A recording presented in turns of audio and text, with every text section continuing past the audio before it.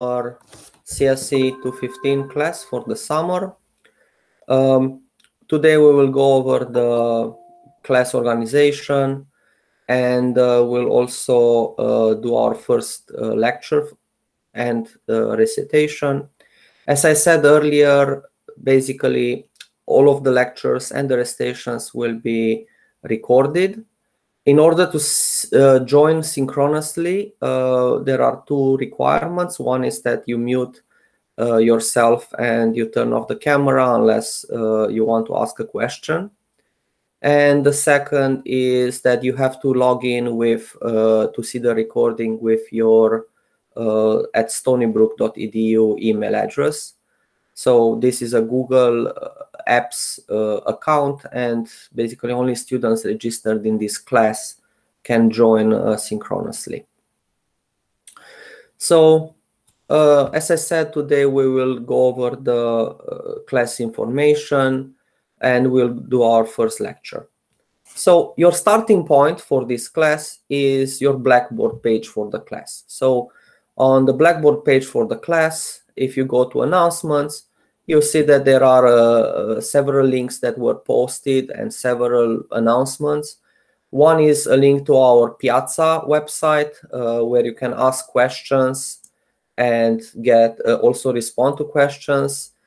We will post a lot of information on Piazza. Basically, we'll post the recordings for this class. We'll post office hours.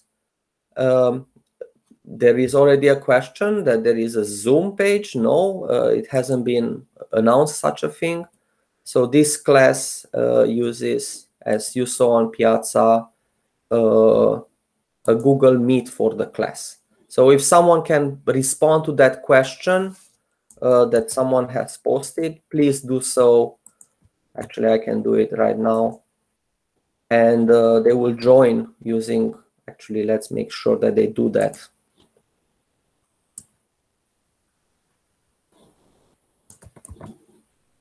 So that is done. I know some of you and the TAs are also joining today. So please do post answers to people that come late and they haven't seen the announcements that we sent through email and through Piazza and through Blackboard about this class. Okay, so let's recap everything. So there is a Piazza link to our Piazza that is for posting questions and answers. There is a course website, a public course website, where we post all of the course materials for this semester. We'll start with the syllabus, but there are other information posted there, like lecture notes and the class schedule, the time and days of the exams, and so on. Okay. So also, the class information from Solar is that this is CSE215, Foundations of Computer Science. The class number is 63132. It's between July 6th, today is July 7th, but the semester started yesterday, and August 15th. It's online, it's web-based. Start from Stony Brook University Blackboard in order to reach Piazza, and from Piazza to reach basically the Google Meet that we are using for this class. The time of the class is between 9 a.m. to 12:25 p.m., followed by the recitation, which is from 12:30 to 1:25 p.m. I'm the instructor for the class. My name is Fodor. I'm a professor in computer science department.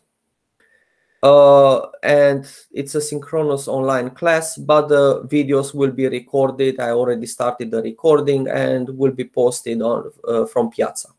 In fact, my goal is also to upload these videos to YouTube. So basically you can watch them there any way you want. You can double speed, use the closed captioning, automatic closed captioning, and so on. There are also other posts on the Blackboard website. Like, for instance, for those of you that are Stony Brook students, there is a link to the Stony Brook Computing Society, the Women in Computer Science, and Stony Brook game developers clubs at Stony Brook. Good. So the syllabus is in two different places. First is the required place on Blackboard, where you will find the PDF of the syllabus. But the place that you should look for the syllabus is our public course website, which basically describes the course, the grading schema, the exam dates, and any other information that is important. We'll actually go over the syllabus. The lecture notes for today basically cover the syllabus completely and a bit more, basically about mathematical reasoning and so on. Before we start to go through the syllabus, let's see if there are any questions. So some of you outside the university wants to join the class. At this time, as I said, you will have to use your Stony Brook account to join this class. There are about 100 people in the class. 95 were enrolled this morning, but I assume that seats will be taken soon. Again, if you can, please mute yourself unless you have a question. Okay. So let's go over the course information for this class. And at any time you have questions, you can basically ask me questions. But I would assume that you want first to go over the course website to make sure that you know the information that is already available. Okay. So this is Foundations of Computer Science, a required course for all computer science majors at Stony Brook University. It's offered in summer session 2, 2020. I'm the instructor, Paul Fodor, and the official website for the class, which basically has these public lecture notes that you can actually read, and also the syllabus is this website. This is actually the standard website for all of the computer science classes at Stony Brook, www.cs.stonybrook.edu/CSE215 in this case. So what is this course? It's an introduction to logical and mathematical foundations of computer science, and the topics include functions, relations, sets, recursion and functional programming, elementary logic, and the mathematical induction and other proofs techniques. So we'll actually go in a different order over these topics. We start with logic, then we'll go to number theory and proof techniques like induction. Then we'll finish with functions, functional programming, and relations. Now, although there is a little bit of computer programming, when we learn functions, we'll actually use programming language called standard ML, which maps very well to function definitions. You basically write functions in the same way that you would write in mathematics with a functional notation. You will basically define what the function is, like f of x is x plus 1. So and then it gives you back that what's the domain and the codomain or range for this function, and you can use that function. This is not a course in computer programming, but on the fundamental concepts of computing. And we will stress through this course mathematical problem solving skills and the use of formal concepts as tools in computer science. We'll talk a little bit more about this in the next few slides. The prerequisites for this class are these 3 classes at Stony Brook, which are calculus, or basically calculus 1. The outcomes for this course, which are basically mapped to our accreditation requirements, and they are agreed by all the faculty that teach this course, and in fact all of the faculty in computer science at Stony Brook, is that at the end of this course you will gain an ability to define and use discrete structures such as functions, relations, and sets, an ability to compute with recursion as the basic paradigm. We'll talk more about recursions when we do functions, and an ability to use logic and basic proof techniques such as mathematical induction. So again, it doesn't follow exactly what is the sequence of topics that we cover. We'll actually start with logic, which is the last outcome that you see here. Then we'll continue with proof techniques, which is also in the last outcome. Then we will actually go to functions, relations, and sets, and recursion towards the end of the semester. So again, let's return back why a course in discrete math is the perfect foundation for computer science. And the reason why is that we want to study mathematics and problem solving for computer science in order to gain a rigorous way to develop problems, large solutions to programs. And the reason is that computer science is not computer programming, although programming is a large part of it, it's probably 80% of it. But computer science is a mathematical science, and mathematics was developed for thousands of years and is rigorous. It has a perfect mechanism to learn correct and complete ways of solving problems.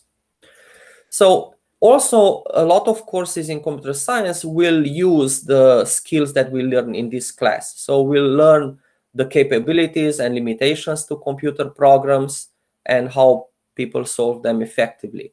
Many topics in computer science map to the topics that we learn today and we learned in the next classes, like databases are just relations. We learn relations, we learn the properties of relations, and databases today are actually relational databases, which you actually use relations to compute complex joins, filter, project on the properties that you want, the arguments of these relations. So basically, a lot of topics in computer science map to basic mathematical formalisms that were developed for thousands of years. Also, computer programs require the exact sequence of steps to perform a task and must be specified completely and precisely. And we'll basically learn exactly this precision in this course, starting with logic being the most fundamental way to prove statements. Again, mathematics was developed over thousands of years. Propositional logic was actually invented by Socrates and Plato 300 years before our era. And we learned basically mathematics as a method of abstract reasoning. Also, we'll see later when we learn more about programming, like for instance in our Principles of Programming Languages course, that there are languages that map exactly to the formalisms that we learn today, like logic programming or functional programming. And they become more and more useful in complex programming techniques like distributed programming, because they have a precise way to prove their correctness and actually to formalize statements from natural language to mathematics, to logic. Now, another question is why computer science is just not just programming. And the truth is that you will find a lot of websites that teach you to program short programs, like a few hundred lines of code with little training. In fact, Python was a programming language developed for this reason. It's developed to basically program as close as you can to natural language. But real-world software programs are very large, and you have to work in groups with other programmers. And what we want to learn in computer science is developing and understanding complex objects that require a mathematical discipline to build them. Any single computer science degree that you would ever take in anywhere, in any university in the world, includes a course in Foundations of Computer Science. Also, real-world software systems must be reliable. They control economies, airplanes, nuclear weapons, and in some cases, your own car now relies on software systems. And again, a systematic discipline like mathematics is necessary to avoid errors and lose lives in this case.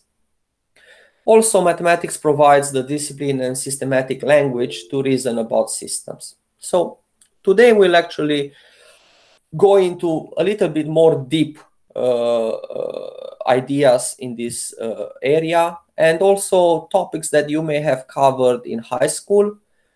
Some of you may have actually even covered entire topics that will cover this semester in high school, but because we don't actually know where everybody is coming from, we'll cover them completely in this class. So one feature of CSE215, our class, is that it's self-contained. Basically, all of the topics that we will cover them from scratch with no pre-condition that you must know something except basic mathematics in order to understand this class. So let's return back to the syllabus. Blackboard will be used for assignments, grades, and course material. So for instance, all assignments will be posted in Blackboard assignments. The grades will be available through My Grades in Blackboard for privacy reasons, and the course material will be linked from Blackboard. So the lecture notes are public on the Computer Science public website, and if there is anything that cannot be made public, will be posted on Piazza, which only students in this class can access. I'm Dr. Paul Fodor. I'm a faculty in Computer Science department. My office is 214 New Computer Science Department at Stony Brook University. My email is paul.fodor@stonybrook.edu. If you have any questions of private nature, you can actually, we'll talk about communication a little bit later, but you can either send me an email or post it on Piazza as a private message. And we will try to respond to Piazza questions as soon as we get them. And in fact, we already responded to a few of them, but we have, I don't promise that, but last semester, for instance, we had an average time of 3 minutes to respond to questions, either us or the TAs or other students. So as soon as we can, humanly possible, we will respond to all questions. The lectures will be online using our Google Meets that we are using today. Also, office hours and recitations will be kept exactly in the same place. So the lecture will be Tuesday and Thursdays from 9 to 12:25 p.m. We already have the lecture right now. The recitation will follow the lecture for 55 minutes from 12:30 to 1:25 p.m. I will keep the recitation today. And starting on Thursday, my TAs will keep the recitations. We'll go over the TAs in a few minutes when we go to Piazza. We have 3 graduate TAs for this class, which were TAs before, for me, some of them. And they basically are very good TAs that will keep office hours, will help me with grading, and will keep the recitations. Oops. Okay, the textbook is optional. The lecture notes contain everything that is required to solve the homework assignments and to do well in the exams. I'm following very closely the Discrete Mathematics Introduction to Mathematical Reasoning by author Susanna Epp, which was published as the first edition in 2011. But as I said, everything that I will cover is in the lecture notes. And the textbook is a very good textbook. I will give assignments from the textbook, but I will give you the problems that's allowed on Piazza under a restricted website. Only the students in this class will also solve a lot of problems from this textbook. It is a very good textbook. It contains a lot of historical information, which I find extremely interesting, about the people that actually made the discoveries, about the mathematical skills that we talk about in this class. And I find them extremely interesting. And I really advise you, if you can get hold of a copy of the textbook, you should. But it, again, is not required for this class. It's totally optional. The lecture notes cover everything that you need to do well in this class. The grading will be based on the homework assignments and exams according to the following formula. The homeworks, which probably there will be 5 homeworks. I will post the first homework this week, due next Thursday, so a week in advance. The midterm exams are 25% each, and the final exam is 25%. All of these exams, the 3 exams that we have for this class, will be held on a Respondus lockdown browser with monitoring on Blackboard. So basically, I will send instructions actually today how to download the lockdown browser. It's a separate browser that allows you to open a single tab, which is the Blackboard. This browser also records the video during the exam, between when you start the exam until the end of the exam. So there is a requirement of a webcam for your computer in this class. Now, the exams are scheduled during the class time. So those 3 exams you cannot miss unless you have an extenuating circumstance like a disease, where you are ill and unfit to take the exam at the required time. If you do miss an exam for a valid reason, one of the reason listed above, then we will give you a make-up exam, and that will be done case-by-case basis. Now, the grade cutoffs that guarantee you that you will get a certain grade are 95 to 100 of the total points for A, 90 to 95 for A minus, 87 to 90 for B plus, 83 to 87 for B, 80 to 83 for B minus, 70. So basically now you can see that B's are between 80 and 90. C's are between 70 and 80. D's are between 60 and 70. And finally, anything below 60 is an F. However, there is a special rule that if your grades, including the homework assignments, quizzes, in this case, we don't have quizzes and recitation, but basically the homework assignments and recitation and your 3 exams are above the average of the class grades, you are guaranteed to receive a C or higher for this class. So it's the best of both worlds. Basically, the cutoffs guarantee that you will get a grade or higher, but then there is the curving below that says that is a C curve. So basically, let's say that the average in the class is below 70, is let's say 65. That means that with a 65, you will not get a D+, you will get a C or higher. So it's basically and then all of the cutoffs will shift down with that number of points that the average was below the minimum grade for C, which is 73. So basically, it's the best of 2 worlds. It says that if you get at least, let's say, an 80, you're guaranteed that you will get a B minus or higher. But the average in the class will also allow you to get higher. So basically, the grade cutoffs guarantee that you get a minimum grade, and the special rule, which is really curving, tells you that you can get higher than that minimum grade that you could get. Okay. Before I continue with other issues about grading and homeworks and so on, do you have any questions about these rules for grading? The grading is probably most important to you, as you want to get a good grade in this class.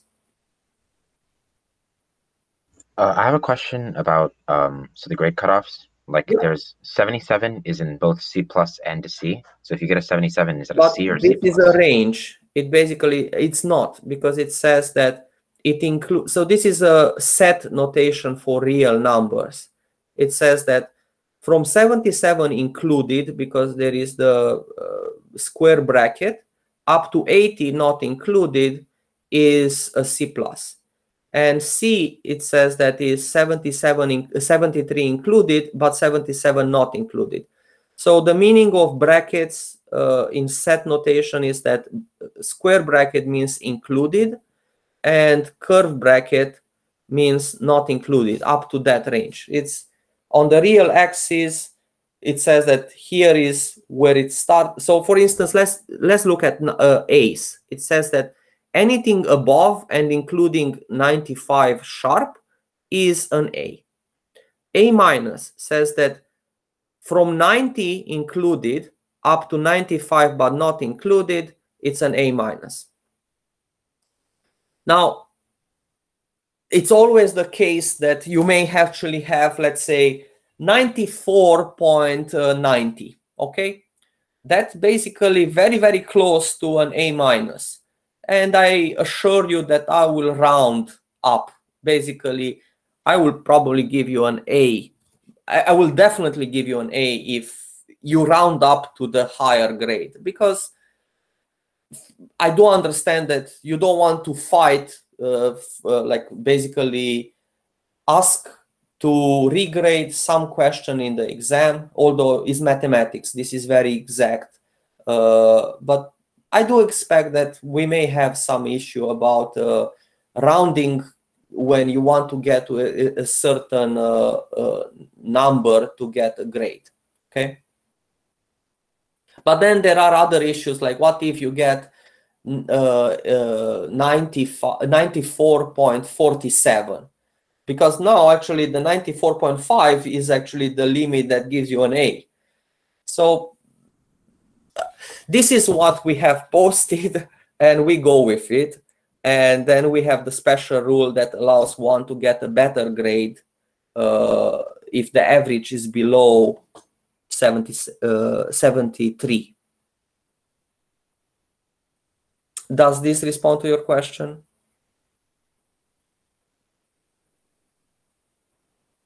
Okay, I assume yes. Okay, good. So let's actually see if there are any other questions on the chat. Okay, there are plenty of questions on the chat. There is a link to LaTeX that doesn't work. Okay, I will post the lecture notes on LaTeX, although I'm not requiring that you will use LaTeX for homeworks or anything else. The reason why LaTeX is very popular for programming, for basically writing mathematical documents, is that it's very easy. It has a markup language that allows one to write formulas in a very easy way without, basically you don't have a lot of keys, a lot of symbols or characters that you need on your keyboard, like integrals, differentials, sets, certain set notations. And LaTeX is used for such documents, but I will not require it. So I will make the link, but that's not a required document. Okay.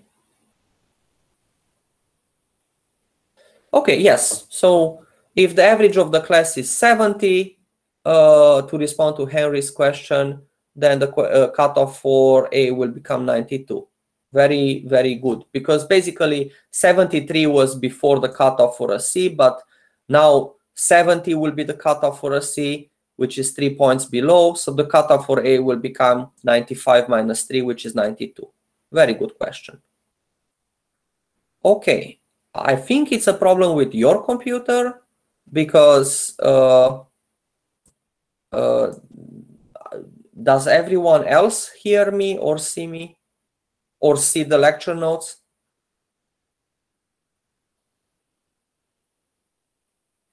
Yeah, okay, excellent. Thank you very much. And of course, you can also unmute yourself if you have a question. Excellent, good. So everything seems to be fine up to now. Good. So now, in the spring semester, you all got emails about the new rules for the spring semester for the pass no credit option. However, up to my knowledge, those rules have not been extended to cover the summer. So we are going with the standard rules for the pass no credit option that applies to all computer science undergraduate courses that are used to satisfy the graduation requirements for the major. And that standard rule is that the pass no credit option is not available for this course. I assume that this will not be an option, that you will not have the option that you have for the spring semester, for those of you that are Stony Brook students, which are, I assume, majority in the, of students in this class, for the summer. So the reason why those special rules were made for the spring was that you started the spring as in-person class, and then we had the COVID pandemic, and now you basically, and then you were basically stuck in the class. But does not apply to the summer course. The summer course, we are just starting, and it's still possible to drop the course or to join the course later. So we are going with the standard rules. This is not decided by me or by the department. It's actually decided by registrar, the administration of Stony Brook. And the requirement is that if you start a class, you will get a grade in that class, A to F. However, nobody knows what will be the decision by the end of this summer session in 6 weeks. So it may be possible that they will change the rules, that you can take a pass no credit option. But at this time, I'm not aware of such option. The exam dates are also posted in the schedule. We'll have the first midterm on July 21st, again with responses, lockdown browser with monitoring. For that, you need a working webcam. We'll also have a practice exam, also with lockdown browser with monitoring. I will actually try to organize it this week.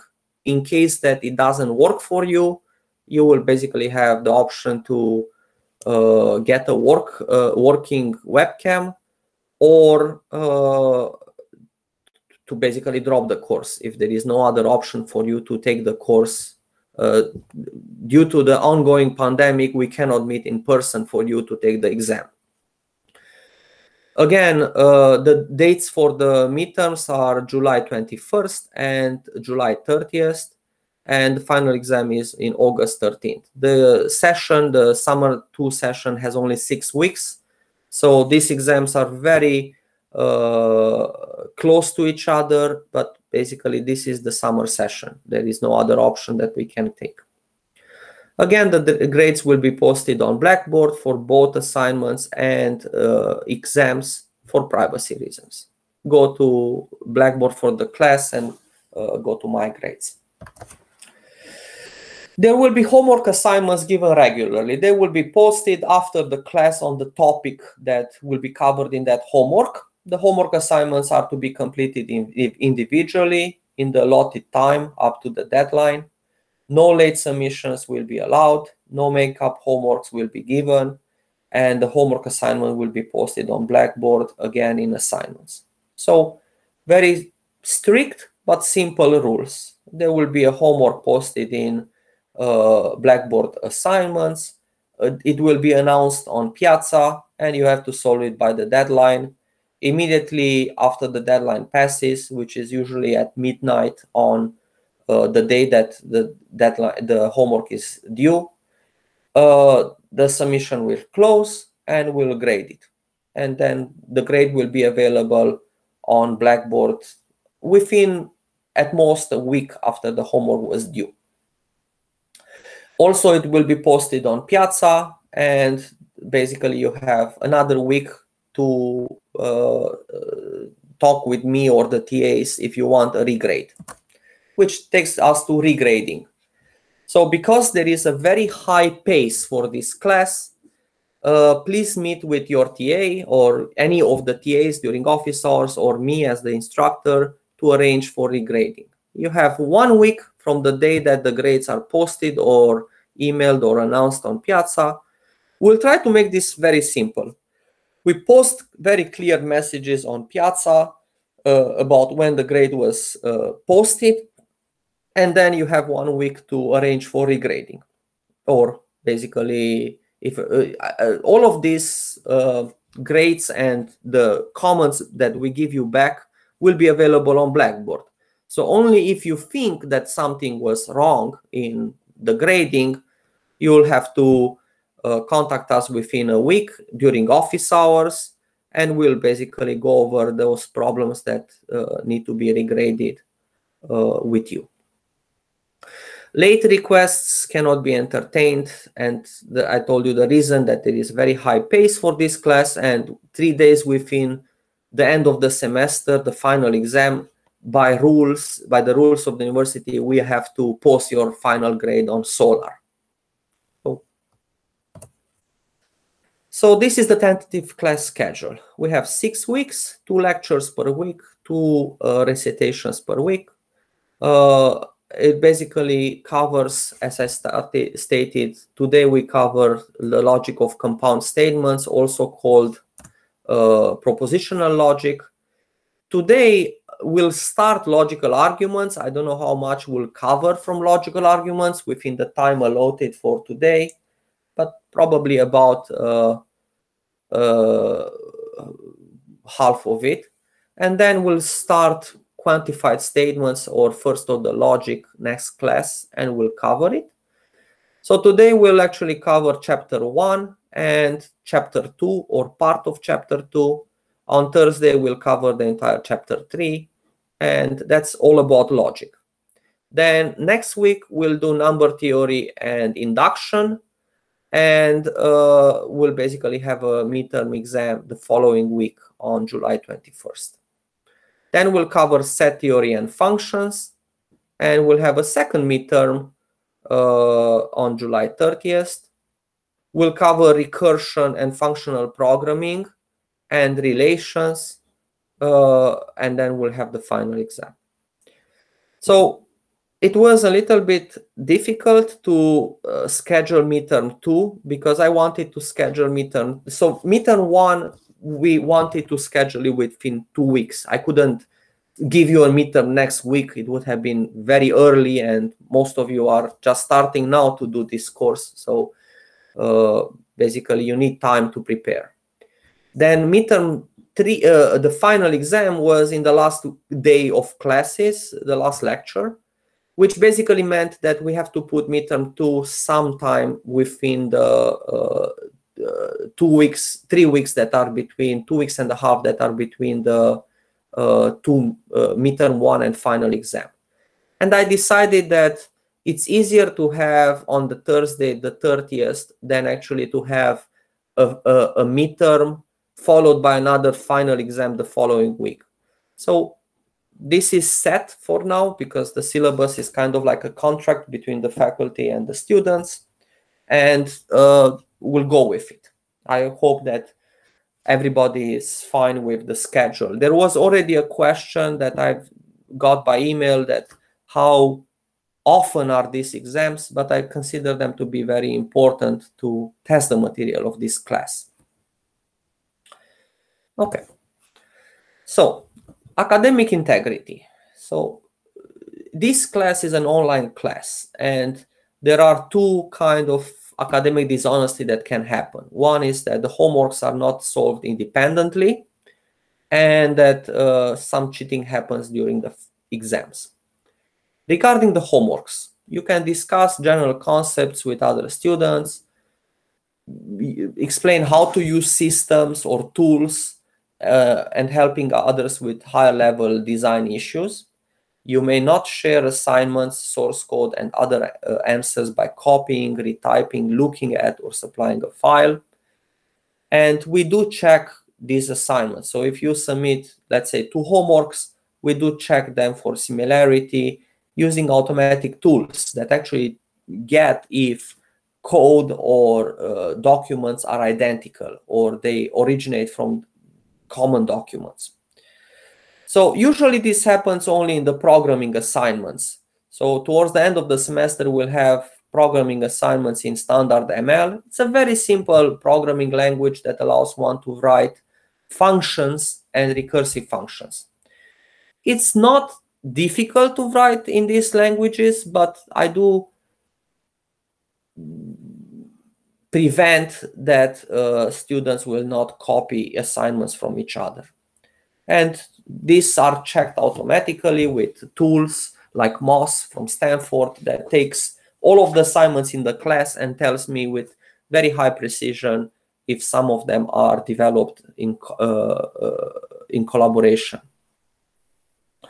So one thing that I have to tell you is that is a known fact that anything more than 5 lines of identical code, including spacing and same names for variables, is a high probability that that specific assignment is copied, because there are no two people that write identically the same code.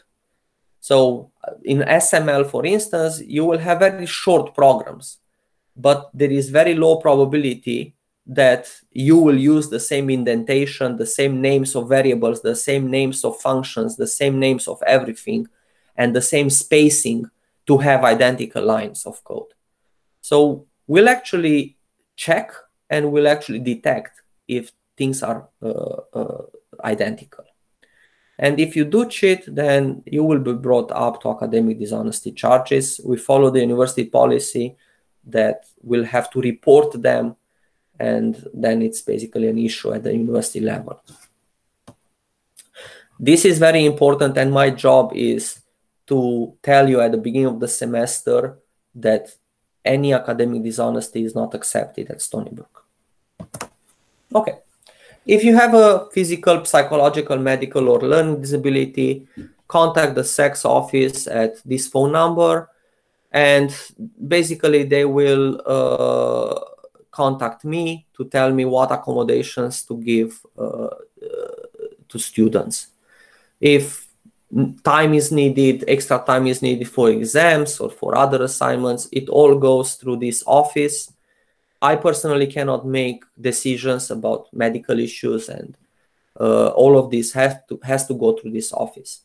All documentation of disability is confidential. They contact me, and I will basically contact you to tell you if you do have, if basically what accommodations they allowed me to make to you. And this is it's possible. There is a very easy way to add such special cases to exams and to homeworks that gives you a little bit more time or other accommodation that you may need.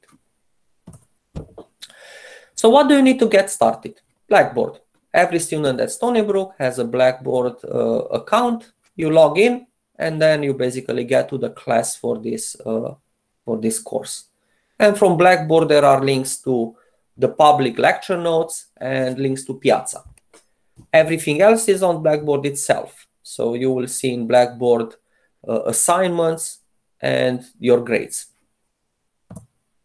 Okay, so before we continue with first chapter of EP, actually just an introduction to what is known to probably you. Let's actually see if there are any questions that you may have about the syllabus. Okay. So as I said earlier, if you want to see the lecture, you will have to join with your Stony Brook account. Otherwise, you cannot see the online lecture.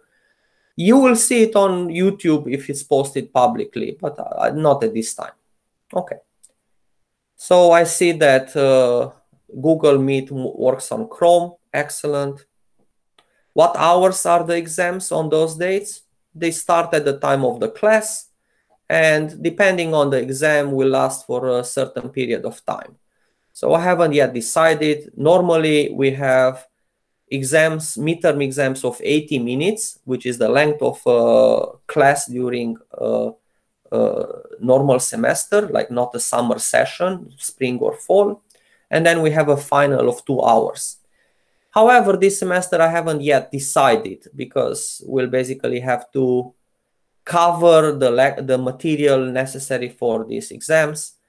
And depending on how much it takes me to cover this material, we'll decide if the exams are 2 hours each. Actually, let's decide at this time. So every exam is 2 hours.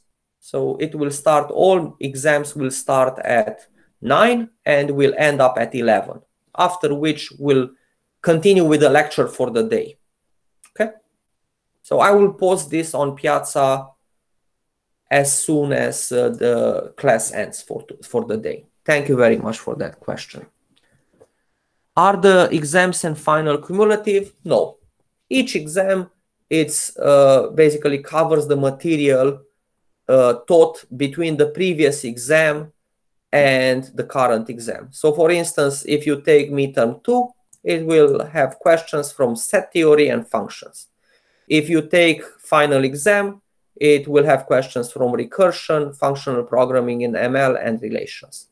So all the exams are, once we finish with the topic, we move on to the next topics and we respond to questions about those topics. You can buy the textbook on Amazon. The textbook is optional, as Vasuda, our TA, and we'll go over the TAs in a couple of seconds, already stated. I see a link to the Amazon textbook. There is a link to a PDF posted by a student. Are the midterms cumulative? As I said earlier, no.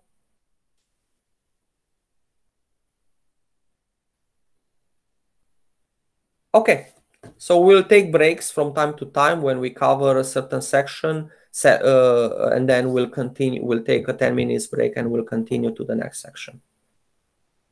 Are you required to use LaTeX for the homework? No, it's again optional. You can use Word, or you can use even text editors like Notepad. I don't see any problem with that. Some of you will probably use LaTeX, but it's not required in any way. Okay, good. Any questions at this time? You can also unmute yourself if you want to ask a question.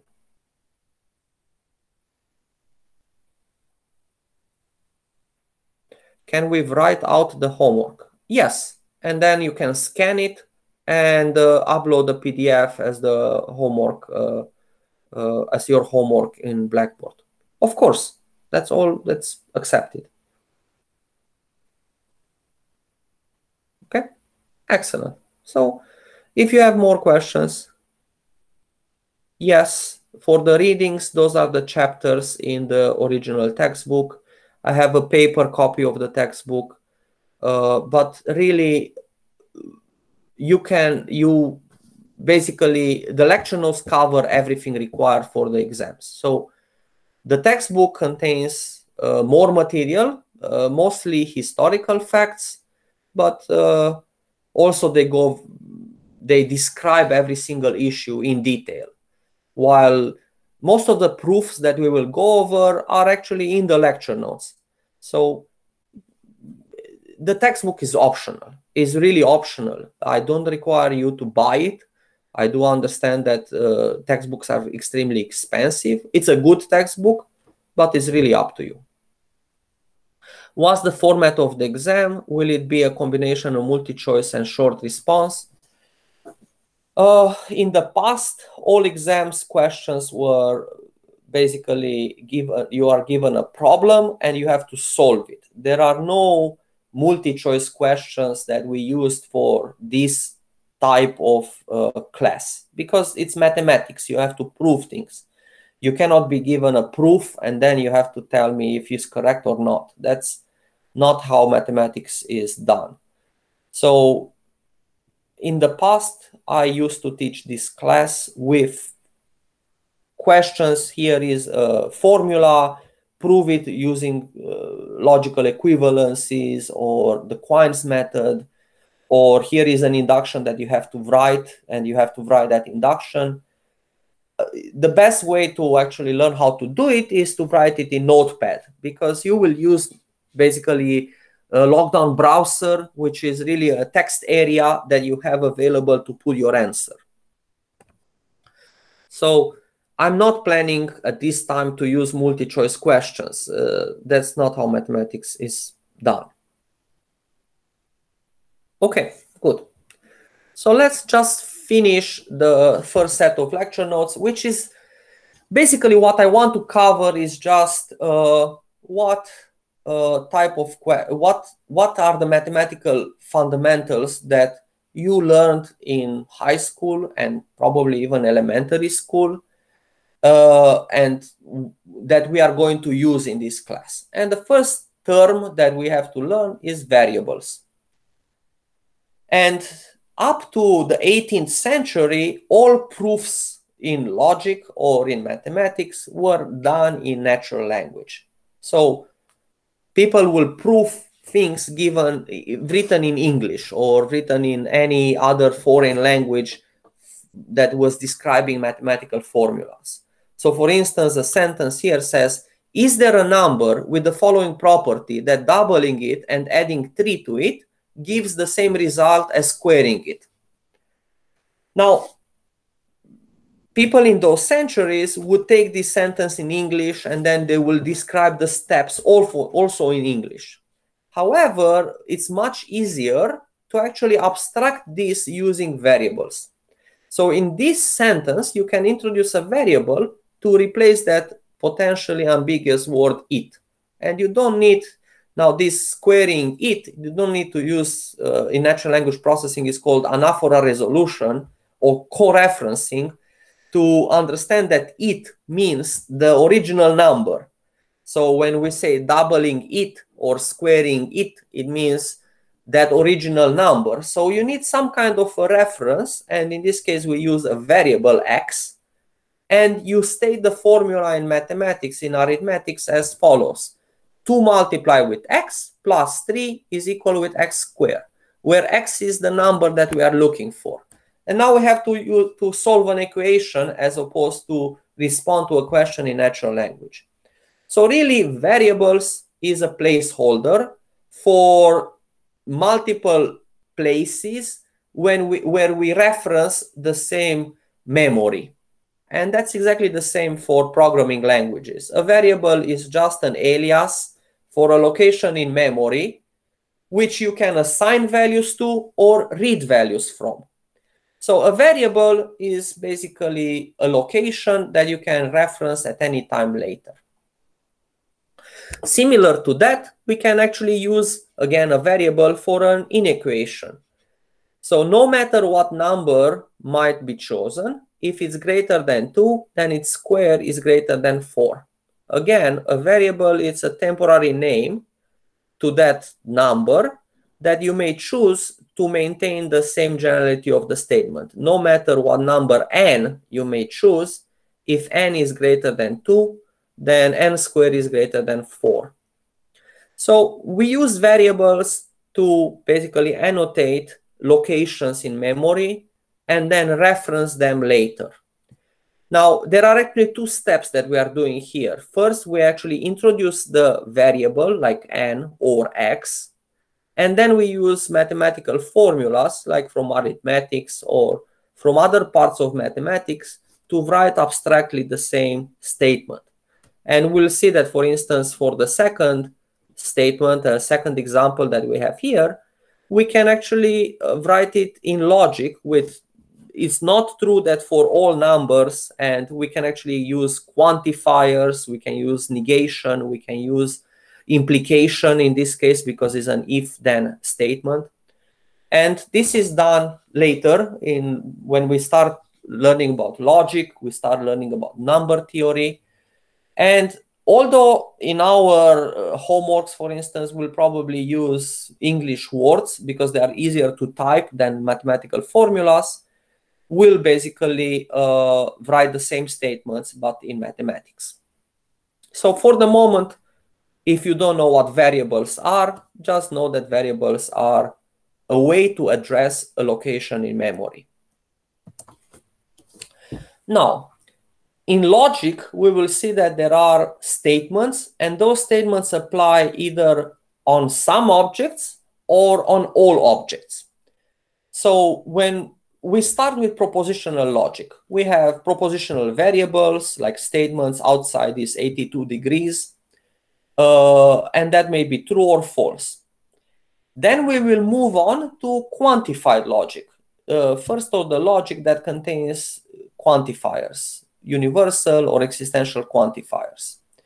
And really those are translated into English in two phrases: for all, for universal quantifiers, and there exist or there is for existential quantifiers.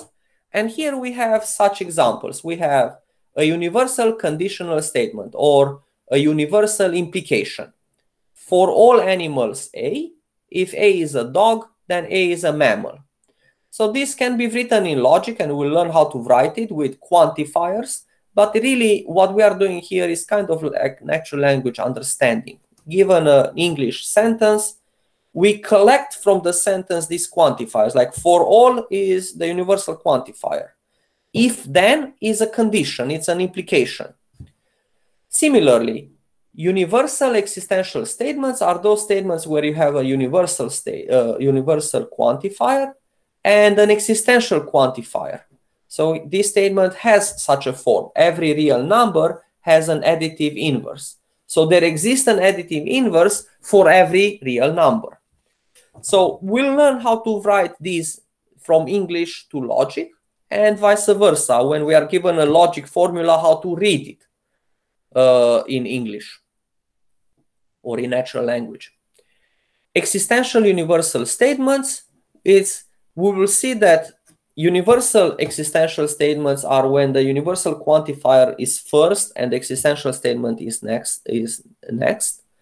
Existential universal statements are those when there exists an object for which for all values some property holds. And they are very different. So we have statements where we have a universal existential statement true, and there are statements when there are existential universal statements true, and their opposite, if we reverse the quantifiers, is false, and vice versa. If it's false, the opposite may be true. And here the example is there is a positive integer that is less than or equal to every positive integer. So in this case, we can give as an example 1. 1 is less than equal than any other positive integer, is greater than 0.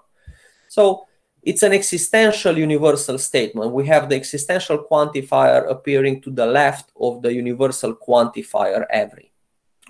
We'll see the difference, and we'll learn on many different examples. We have examples from academia, like let's say there is a cafeteria with multiple objects and students eating at that cafeteria. There are examples in a specific word called the Tarski word, in which basically you have to write these statements on a grid that contains geometrical objects. And again, it's straightforward from natural language or from English. However, natural language is ambiguous in many cases. A standard example is I'm watching someone with a telescope. There are two different logical ways to write it. I'm watching someone that holds a telescope, or I'm watching someone using a telescope. So now we can basically see that there are two different statements that can be written. So natural language is ambiguous in certain ways. Logic is always straightforward and strict. You know exactly from the form of the logical formula what's the meaning of that formula. And we'll basically use logic to prove. It's very difficult, as we saw before. If you write a statement in English, like these statements, it's very difficult to prove them in English, although for almost 2000 years, people were doing that in English instead of using abstractions like variables and arithmetics and logic. Only starting with George Boole, they started using the mathematical notation that we have today for logic. And later they introduced truth tables that we'll discuss about today. So Wittgenstein did that. So basically, it's very good that we have the current state of the art, that we have abstraction on top of natural language, because we have an unambiguous, straight, strict way to write statements and understand their meaning. Okay. Next topic that we will cover in this class are sets. Sets were actually introduced as a formal mechanism in mathematics by George Cantor in 1879, and intuitively is a collection of elements. And there are multiple notations for sets. Sometimes you are given all the elements of the set, like a discrete set that contains the elements 1, 2, 3, another set B that contains the elements 3, 1, 2. And in sets, the order doesn't matter. So in fact, the two sets A and B are equal to each other, because all that we are interested is this collection of elements the same with that collection of elements? And that is true if every single element from every one of the two sets also belongs to the other set. Another set here is C, which is 1, 1, 2, 3, 3, 3. But really, sets have only unique elements. They are different than bags. Bags, they can contain an element multiple times. So the set C is exactly the same with the sets A and B. So if you are asking what are the elements of A, B, and C, they are 1. 1 is a member of every one of these sets. 2 is a member of every one of these sets, and 3 is a member of every one of these sets. How are A, B, and C related? They are equal, because all of the elements of A are also in B, and vice versa. All the elements in B are also in A. So we learn all the possible ways to combine sets, to check properties about sets and their elements. Now, sometimes we have infinite sets. We cannot enumerate all of the members of the set. And for that, there is a different notation called the set builder notation. So in this example, we have a real set that says that we want all of the real numbers between -2, not included, and 5. So in fact, this comes back to a question that we got a couple of minutes ago, which was, what is that notation -2 to 5? So this notation is all of the elements in reals on the real axis that are strictly greater than -2 and strictly less than 5. And that's basically what this notation, the set builder notation, says. It's all of the reals with this property. So after the vertical bar, there is a logical property that tells me from this domain which are the elements that will be in this set. And we'll learn all of the possible properties of sets. Most important relationship between sets or relation between sets is the subset notation. So the subset notation states that the left set is a subset of the right set, meaning that every element in the left set, like 2 in this case, is a member of the right set. Again, this is just an overview of stuff that you should know from high school or even before that, elementary school, but we'll cover it in every single topic that we learn. Again, CSE215 is self-contained. All of the topics that you will learn are in this class and nowhere else. We'll learn about relations. And one important relation is what is called the Cartesian product. Given two sets, reals and reals, the set of all the possible ordered pairs, x and y, where x belongs to the first set and y belongs to the second set, in this case both are reals, are basically all the possible points in the Cartesian plane. So given the two axes, x and y, you can actually take any single point in this plane and give me the x and y coordinates, meaning the tuple that contains the x as the first value and the y as the second value. So as we can see in this example, 2, 1 is one of the points in this plane. 1 minus 2 is one of the points in this plane. -2 minus 2 is one of the points in this plane, and so on. So relations are this kind of tuples, but you can have longer relations. But in this case, we are talking about binary relations. R is in the relation R, X is in the relation R with Y as a shorthand for X is related to Y. And here we have an example. 1 is less than 2. Less than is a relation it basically states what is the truth value for this relation. Is it true that 1 is less than 2? Yes. So you can have these relations can be translated into logic, and more importantly, can be translated into sets. X is in the relation R with Y if the tuple XY is a member of the relation R. And you can also write them as diagrams, which we will see that they are most useful for functions, a different type of relations where the element in the domain has a single mapping, one unique mapping in the codomain. So here we have multiple examples. We can have a relation that takes every element in the first set and relate it to two other elements in the second set, or a relation that takes one element in the first set and maps it to two different relations, two different values in the second set. So relations make no cardinality restrictions on how many elements you take from the first set and how many mappings they have in the second set. As opposed to functions, which they are a specific kind of relation.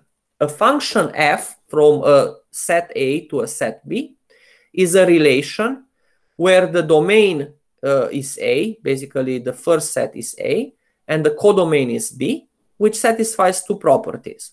The first property says that for every element x in A, there is an element y in B, such that x, y belongs to the function f set. So basically, every element in the domain has at least one mapping in the codomain. But the second rule says that for all of the elements x in A and y and z in B, if x and y as a tuple belongs to the function and x to z as a tuple belongs to the function, then y must be equal with z. Basically, it states that there cannot be multiple mappings for the same element x in the second set. So the first set says that every single element in the domain has a mapping, and the second one says that has exactly one mapping. If there are multiple mappings, they must be equal. And here we have an example of a successor function.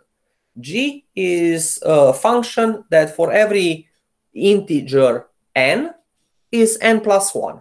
So it basically maps an infinite domain to an infinite codomain by mapping the elements in corresponding order. So my only requirement for this class is basically, if you want to watch the synchronous lecture, please be on time. Show respect to your classmates. Do not post bad messages on the chat or on Piazza. Please turn off your cell phone if you are not muted. Please mute yourself. And on-topic questions are welcome. We'll actually not ask questions from the topics that we covered in this first organizational lecture in the exams or anywhere else. So the exams are really based on the material that we cover starting from now on with the logic of compound statements. Really, what we just covered up to now is part of the organization. What is this class based on and where are we going? Welcome and enjoy the class. So I will take a few questions, then I will stop the recording so I can basically post it on Piazza following the lecture. And then we'll start with the first, actually the first real lecture of this semester, which is basically the second chapter of the textbook. Thank you very much. So let's see if there are any questions, either in the chat or even easier, just unmute yourself if you have a question and we'll respond to it. So I don't see, okay. Yes, so only there is one question from Tina. That is it true that A equal B equal C? Yes. In set theory is true. And we'll actually define that relationship explicitly. That what does it mean A equal B? It means that A is a subset of B and B is a subset of A. Was this the end of the lecture for today? No. As you can basically see in the schedule, we'll do the logic of compound statements next, and we will do the recitation next. So it's only the end of the administrative information for this class. The class will only end at 12:25 p.m., which is about 2 hours from now. And then we'll have a recitation. So it's only the end of the first part of the first lecture. Okay.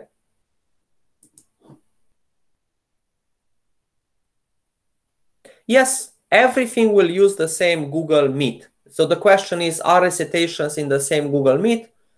Are the yes, same Google Meet will be used for recitations, office hours,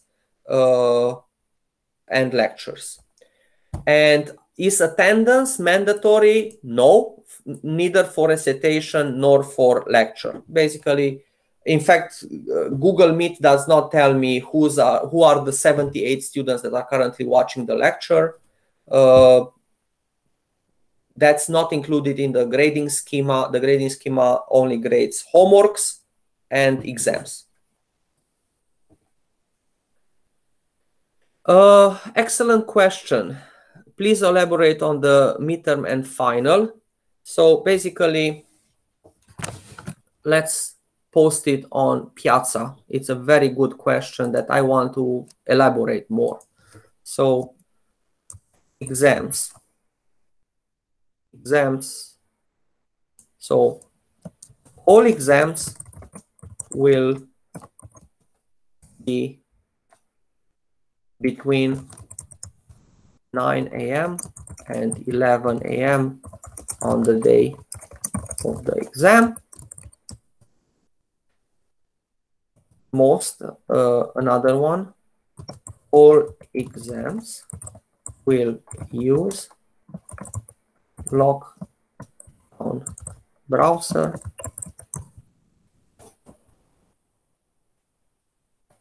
with monitoring.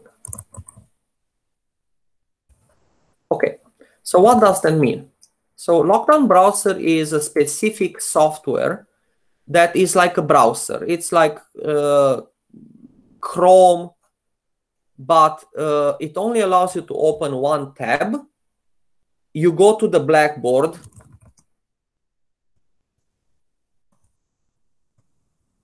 for the class in assignments,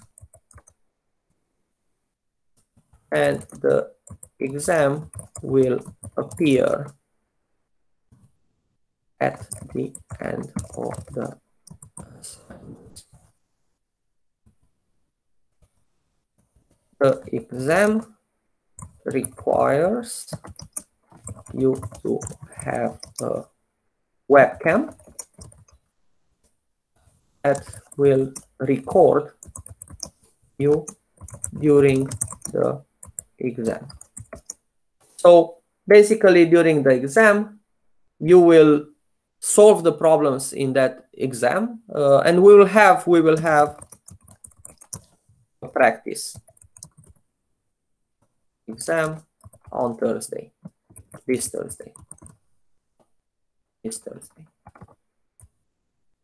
So basically you can actually try it, and if it doesn't work, you have to find an alternative. It's still before the deadline to withdraw from the course, actually to delete the existence of this course from your record, really. That's mostly it. Basically, the format of the exam will contain questions, and you will have a text area to solve them. If there are many more questions, you can just post them on Piazza and we'll respond to the best of our abilities. Okay. Can I explain the set builder notation and subset? Yes. So there are two parts of the set builder notation. So the first part is what is to be collected from a bigger set.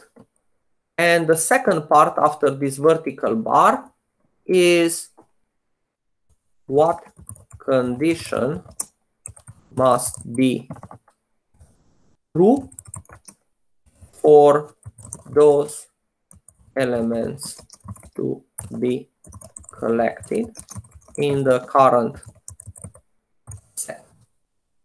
Okay. So let's see an example. The example that we just had was, give me all the x from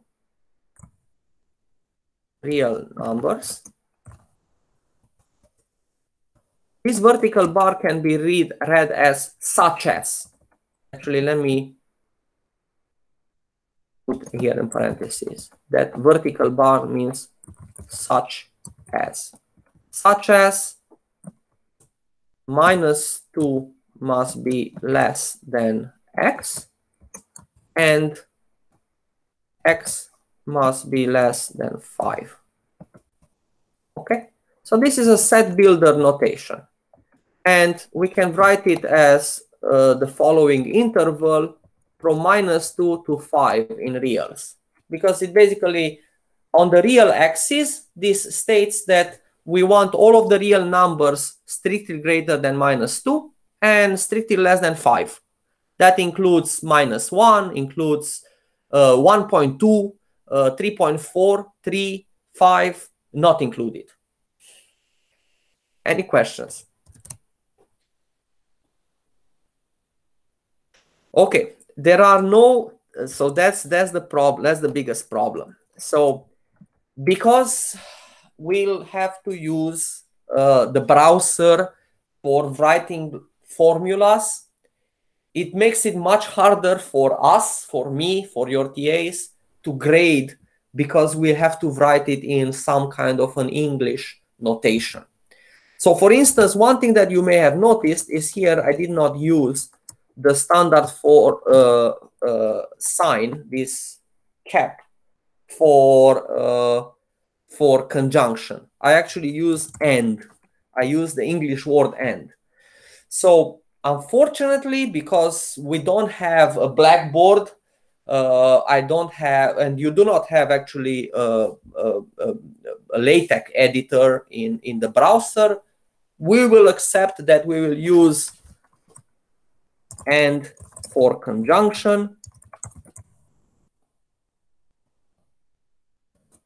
Similarly, or for disjunction. And not or tilde, but you can use not because it's easier for negation. And similarly, like for everything, for functions, for set theory, for induction, you will have to write it in English because we do not have this. I mean, it's possible, don't get me wrong. I can type using my keyboard, using / and / this symbol for conjunction. Or similarly, I can use the opposite, / for disjunction. But it's easier for all of us to use the English word. So it's easier to use and or and not instead of actually using these special symbols. It's easier for you, most of it. I can read these formulas easily, and my TAs can also read them. But it's easier if we do use the English words because you don't have to write them in this specific notation. When you write on a piece of paper, you can use the specific notation, and I assume that you will do that. But because I don't have a blackboard in my house, I basically will use Notepad to write similarly what you will do in the exam to write formulas. So we'll get used to it. Don't worry about that.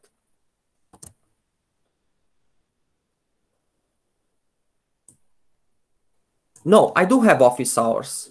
Let me actually, that's a very good question. The question to, yes. the practice exam that I meant on Thursday will be just, so Thursday will just be a test of lockdown browser with monitoring. We will have real practice exams too, but later. The lecture on Thursday, I mean the test on Thursday is really just for making sure that you have everything required for your exam, because 2 weeks from now, if you want to take the exam and you cannot actually take the exam because something doesn't work, we will have a problem, because at that point, how am I going to administer the exam to you? It's a mystery. Okay. But those real practice exams on next week, they will be the same difficulty with the real exam. Response to your question. So office hours. So edit. So these are the TA's office hours. Let me change it to office hours and add myself to this. So instructor or Fodor, my email address, which is also posted in the syllabus, is paul.fodor@stonybrook.edu. And let's put the office hours.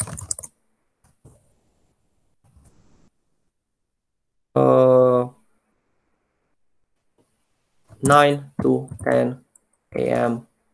on Wednesdays and Fridays. This way, we'll have office hours tomorrow and Friday, so you'll not miss any office hour this week from me. So this is good. Submit. Okay. Let's see if there are any other questions. Yes, the test will be taken online as posted in the syllabus on Lockdown Browser. So you only need the computer, open the Lockdown Browser, start the test in assignments, write the answers to every single question. The questions will come one after another. You can go back. You will be recorded during the test, and after a certain time that the test has, you will be required to submit the test, and you'll submit the test, and we grade question by question. The points will be added in your final number of points for that exam. Okay. You can also have scrap paper, of course. So you will just show at the beginning that you do not have other things on the table but white paper or basically scrap paper and a pen. So you can't basically study the material during the test. Okay. Okay. So since I see no more questions, I will stop the recording